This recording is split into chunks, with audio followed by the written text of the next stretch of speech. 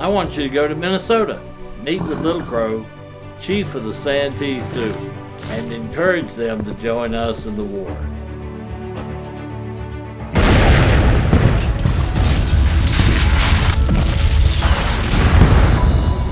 I have to go in uniform, sir? That would not be practical. A non-uniformed soldier in enemy territory is a spy.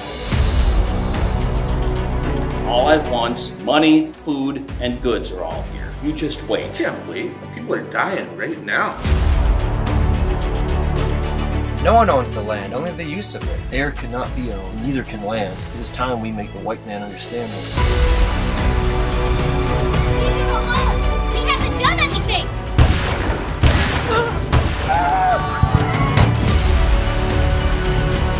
Congress has to approve those payments, and soon.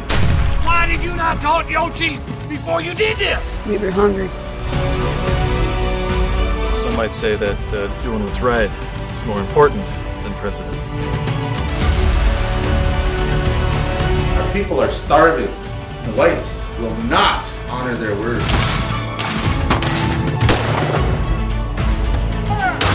Beyond my control, I couldn't stop the storm.